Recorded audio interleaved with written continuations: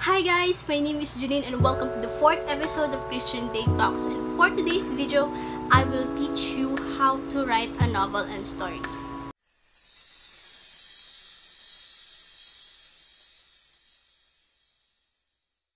Hi guys, welcome again to my channel. So for today's video, naisipan ko na turuan kayo kung ano yung basic ng pagsusulat kasi kanina meron akong friend sa Facebook na nag-message sa akin. Tinanong niya kung paano nga ba magsulat kasi pinanood niya yung videos ko kanina. So ito, nakaisip ako ng content kayong araw kung saan tuturuan ko kayong magsulat. Paalala lang, ang pagsusulat, hindi ito bagay na madaling maiperfecto. This is a process of trial and error. So sa mga tips na ibibigay ko, hindi ito unang sulat mo palang perfecto na. And also, I just want to remind you na kapag nagsusulat kayo, always be free or be open to criticisms and be open to research. Huwag kayong mahiyang gamitin inspirasyon ang mga bagay na nakikita nyo sa paligid mo. Everything can be an inspiration. Gagawa kayo ng outline guys. Itong outline is dito nakalagay yung 5 i-discuss ko sa inyo ngayon. So mahalaga yon para hindi kayo maligaw habang nagsusulat kayo. Meron tayong 5 bagay na i-consider kapag tayo ay magsusulat. Una sa lahat ay ang plot o ang premise ng storya, ang settings, ang characters, ang conflict at ang resolving natin o ang solutions. Magsisimula tayo sa plot o ang premise. Ang plot ay kailangan natin, ito yung pinaka-concept ng storya natin. Kung pagka ito yung context, dito iikot lahat ng susulat natin, dito iikot lahat ng letrang bibitawan natin o ng tintang ipang susulat natin. Dito iikot yon. So kailangan meron kayong firm grip of the plot that you wanted to happen. Let me give you an example. For example, ang story ko na TDFL. You can check it. It's titled The Devil's First Love. It's under revision right now. So, yun. Kunyari is The Devil's First Love. The main concept, two different people from different status. So, a rich Chinese man, he's an heir, and also a prostitute. So, paano nagtakbo yung prostitute sa to? Saka yung rich Chinese man, parang ganon, diba? Tapos magkakainlaban sila and they will defeat the odd. Doon, yun yung main plot ko. So, doon iikot ang storya ko. If ever na may mangyayari sa storya ko, doon lang siya iikot. Hindi ako biglang magpa-fantasy. Doon lang ako didikit sa plot na yon. So, mahalaga na alam natin yung plot ng gagawin natin. Diba? Ipaplano muna natin. So, isulat mo. So, sinulat ko. Ang plot ko, ito nga, a Chinese man, a rich Chinese man, fell in love with a prostitute. So, yun na, may plot na ako. Ang sunod na gagawin ko naman ay ang settings. Ano ba yung settings? Ito, dun pumapasok yung panahon, yung taon, kung saan nagsimula yung storya, yung magiging span nila, kung ano yung norm nung time na yon, kung ano yung status quo nung time na yon, kailangan alamin ko yon. Kailangan yung storya ko, pag nabasa yun nung mambabasa, somehow may isip niyang realistic yon. Pera na lang kung fantasy ang sinusulat mo, diba? So, since ang storya ko ay hindi naman fantasy, it's a romance, tapos more on umiikot siya sa kultura, sa tradisyon, umiikot siya sa dalawang tao na may magkaibang estado, isang mayaman, isang mahirap, isang perpekto ang buhay at isang buhay na hindi mo pinangarap, parang gano'n. Tapos mag-meet silang dalawa. So, yun, naging gano'n yung ginawa ko. So, yun, nag-search muna ako ng settings. Ano ba yung settings kapag isa kang mayaman, tapos Chinese ka, ano yung madalas ginagawa ng mga mayayaman na inchik, especially yung mga old rich na inchik. Kasi yung sa story ko na The Devil's First Love, yung character ng lalaki na si Edison Wang, ang pamilya niya ay old rich. So, may pinanghahawakan silang tradisyon, may pinanghahawakan silang mga paniniwala. Susunod yung yung kultura na banggit ko na. Kailangan alam mo yung kultura ng dalawa. Or tapos yung background din ng characters mo. Since gumawa ka ng characters na may distinction, yung isa rich guy, tapos yung isa prostitute, kailangan alamin mo kung paano yung trabaho. Mag-research ka lang sa internet or kapag may nakita, kapag dumadaan ka sa labas, kikita ngayon pag dumadaan kayo sa labas, sa may kubaw, pag dumadaan kayo ng underpass, diba may mga nakikita kayong mga bars doon, tingnan nyo lang kung paano yung kilos ng mga nandun. Yon. So, dun yung pwede nyo ma-determine dun yung background Di syempre, may gagawa nyo na yung background, maaayos nyo, mapapolish nyo yung mga characters nyo, malalaman nyo kung, ito yung magandang gawin eh. So, unti-unti na yung magbubo. And since nakakakita ka or nakakabasa ka ng mga bagay ukol sa kanila, nakakagawa ka din ng eksena. So, it's a process na hindi ka lang nagbe-brainstorming, pwede ka rin makaisip ng mismong isusulat mo na. And also kasi, guys, kaya ako sinasabi na kailangan yung aralin yung settings, kasi kapag planado mo na yung settings, hindi ka malilito or hindi ka tatalon habang nagsusulat ka. Tulad nga na sinabi ko, yung grasp ng realidad ng storya mo, nakadikit lang siya dun sa settings mo. 'Di ba? Yung mga readers mo, hindi sila magugulat kung bakit ito yung nangyari sa storya, bakit naging ganito. 'Di ba? Kailangan ma-set natin yung settings maikwento natin siya ng maayos. Kailangan pag binasa mo mismo, ikaw na writer, binasa mo yan, hindi ka magtatanong. Parang, okay, napaliwanag ko. Okay, pwede na to, 'di ba? Minsan may mga sa atin nagsusulat na parang ang team niya 1990s, hindi niya na malayan nakapagsulat siya ng eksena kung saan chinek yung cellphone, nag-open ng Instagram. Nagawa ko yun minsan. Kasi hindi ko sinusulat yung team ko. Na-realize ko, nag-flashback pala siya into 90s. So, dapat wala yun. So, kailangan i-take note natin kung ano yung timeline ng story natin. Napakalaga yun. Kasama yun sa settings natin. The third one is the characters. Kailangan ayusin natin yung characterization ng ating mga characters.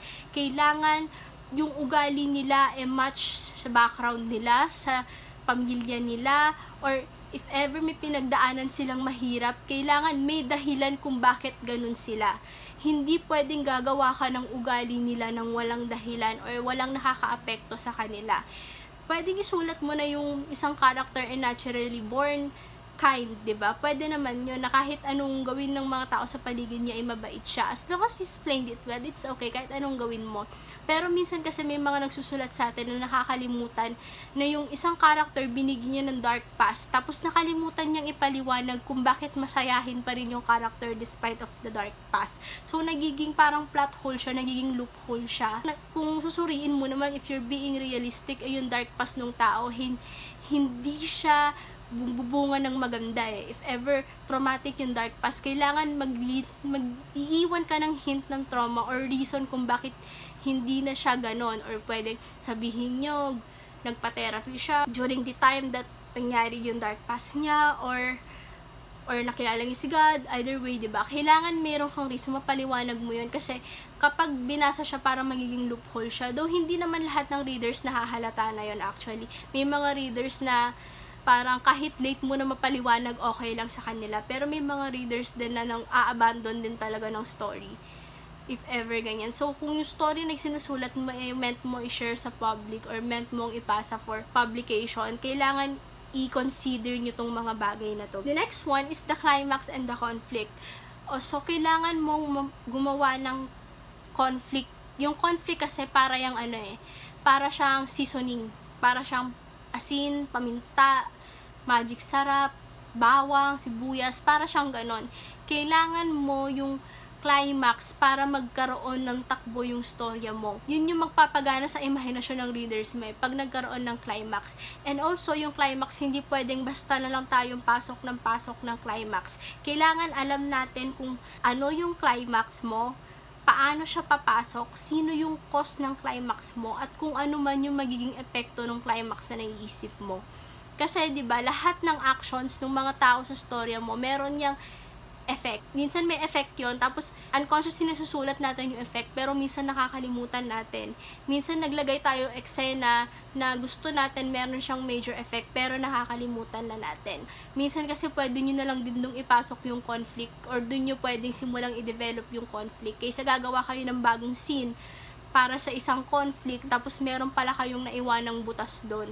And then, nare-realize nyo nung natapos nyo yung story, na-post nyo yung epilogue, na natili siyang question mark. Maganda din na pinaplano nyo kung paano lalabas yung conflict, ganyan. So, with the conflict naman, walang perfectong conflict, guys. Kahit anong conflict pwede nyong gawin, actually. Basta dikit lang din kayo sa genre na ginagawa nyo. As long as you can explain it to your readers, 'di ba? Ganun lang din naman yon. And then the next is the ending, or dito na mare-resolve yung problema. Dito na yung mare-resolve, mag-start na yung happy endings nila, diba? Doon na yung mag-start mangyari.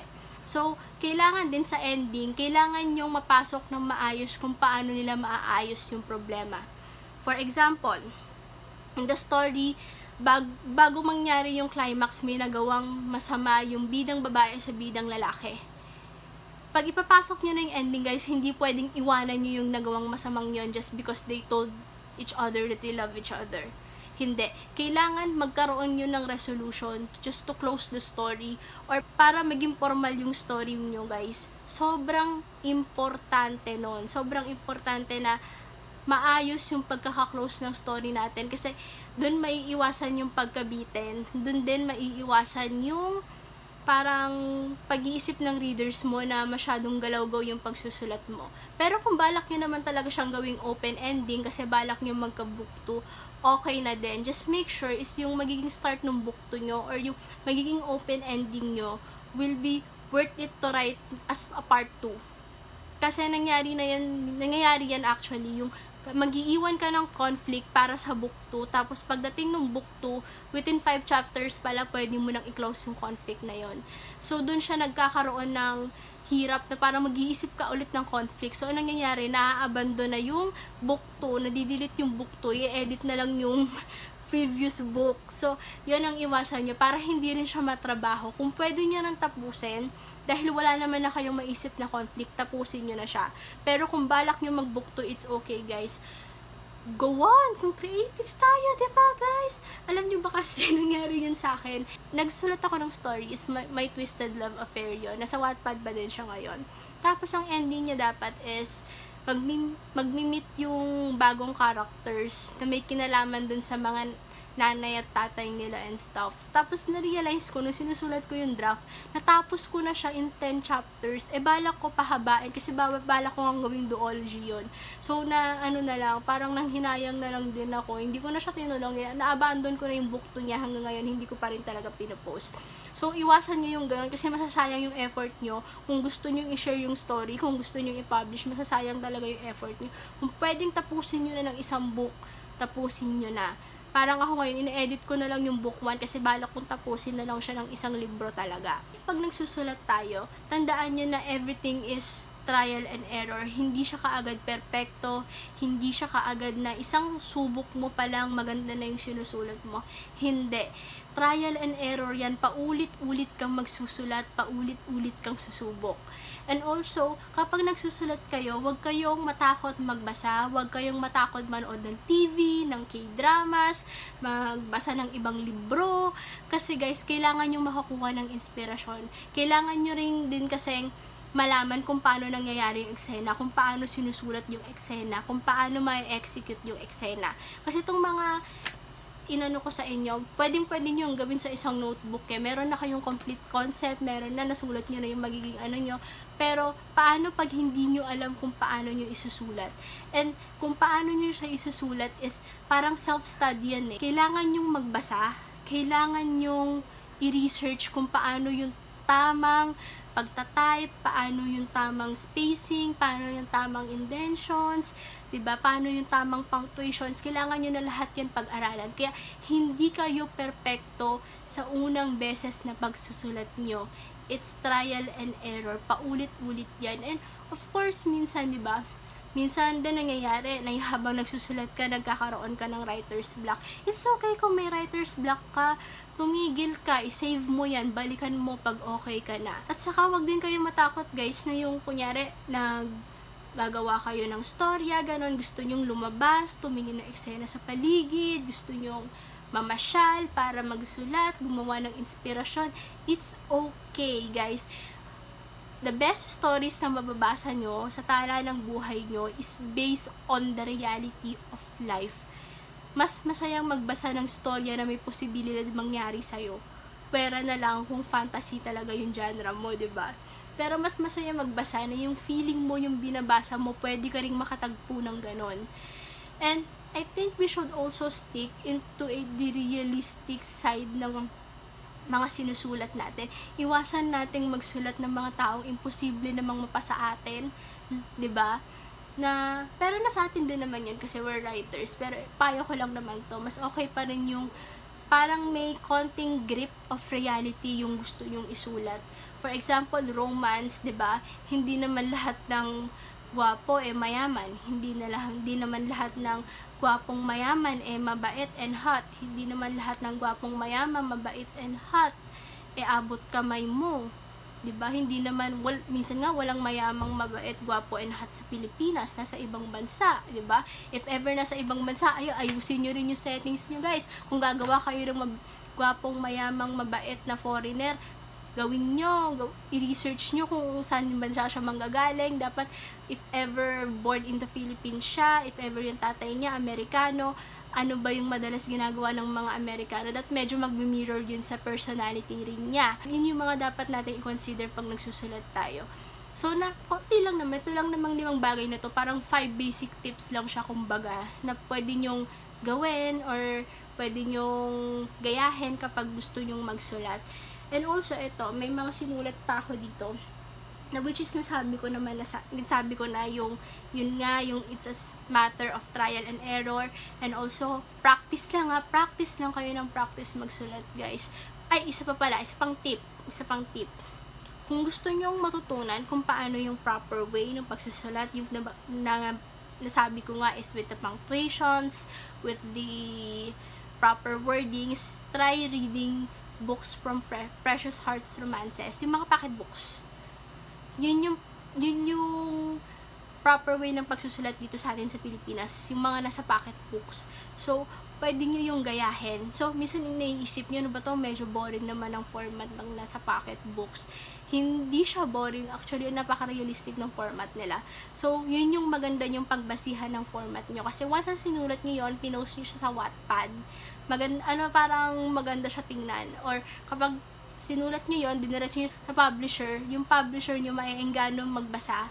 Kasi alam nyo, napakaraming editor or evaluator na makakita pa lang ng maling punctuations or maling capitalizations, talagang rejected na yan. Hindi na talaga nila babasahin. Magbasa kayo sa mga, na yon, which is Bookware, PHR. Sila kasi yung magaganda yung format ng mga nila, pinapublish nila. Okay lang din naman magbasa kayo from psycom or pop fiction, pero kung papipiliin nyo ako between psycom and pop fiction, mas okay si pop fiction kasi mas edited sila. Ayun. So, yun lang naman. So, ito lang naman yung pinaka-essence ng aking storya.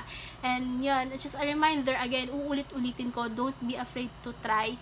There's a certain reason why writing is your talent. There's a certain reason kung bakit gustong-gusto nyo magsulat. Huwag kayong matakot sumubok, guys. Ako din naman noon, nung nagsisimula ako, Diyos ko yun, pinapagawa kami ng short descriptive essay, nagsulat ako ng short story.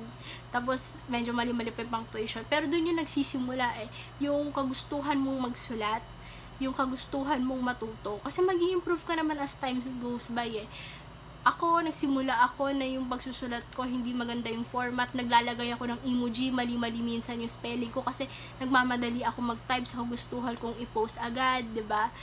Yung gano'n. Tapos ngayon, ang okay na ng typings ko, ang ganda na ng pagkakakonstruct ko, parang tipong pag pinabasa ko na yung mga gawa ko ngayon, sa mga kaibigan ko ngayon sa work, pwede na akong maging proud. Pero kung pinabasa ko yun sa mga kaibigan ko sa work, tapos yung pinabasa ko is yung earliest work ko, hindi ako magiging proud. Pero, kinikip ko pa rin yun kasi nakikita ko yung development ko as a writer. So, huwag kayong matakot mag-improve and mag-develop as a writer. Hindi lahat magaling sa simula. Hindi lahat perpekto sa simula. Ang pagiging perpekto, ang pagiging magaling, nakukuha yan sa patuloy at paulit-ulit na pag-e-ensayo sa kakayahan nyo bilang isang manunulat. Gusto ko lang din siguro maka-inspire kaya ginawa ko tong video na ito. And also, content. Charot! Pero yun, these are the basic ways on how to write. Tapos na natin siyang i-discuss. Pero kapag may gusto pa kayong matutunan or gusto kayong topic na i-evaluate ko or mas palawagin ko regarding sa pagsusulat, kindly comment it down below at pag-uusapan natin yan. And also kung gusto nyo rin malaman yung tungkol sa aking Wattpad career dati, kung ano yung mga naging reaction ko noong unang beses ako na-reject or such thing like that, I can give it to you. Pwede ko yung ikwento sa inyo kasi it's an experience worth sharing. So, kindly comment it down below kung gusto nyong malaman kung ano yung mga bagay na yun ukol sa aking career bilang isang writer. So, sana nagustuhan nyo ang video na to. If you like this video, kindly click the like button and also comment kung meron kayong gustong topic na gawin ko next, or may gusto kayong sabihin sa akin in the comment box, and also subscribe and click the notification bell beside the subscribe button para lagi kayong updated pag meron akong uploads. So, guys, I hope you enjoyed this video and don't lose your passion into writing. God gave you that talent because you need to use it. It is His special gift. It is His purpose. Gamitin nyo yon sa paraang magugustuhan ni Lord. And also, sana na-enjoy nyo yung video na to and have a happy Bible reading. At i-close ko na tong video kasi magba-Bible reading pa ako. Bye!